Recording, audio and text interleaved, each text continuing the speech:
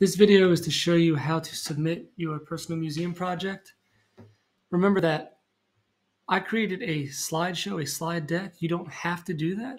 You could make something on paper, a comic book, a drawing.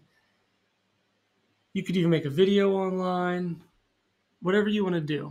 If it is something physical that's on paper, please hand that in. You don't have to submit it on Canvas. But if you made something that is digital, then you're going to have to submit it on Canvas. So how do you do that? Well, first, make sure it's all completed.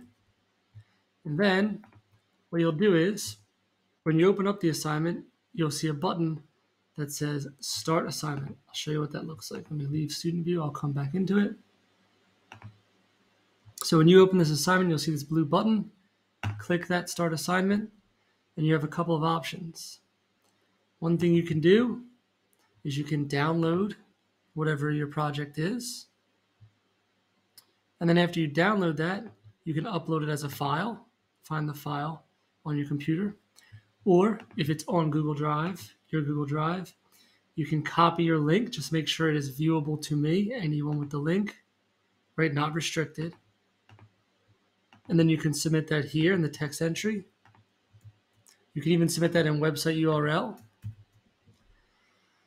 Or you can just go straight through your Google Drive and find the item right here and then submit it that way.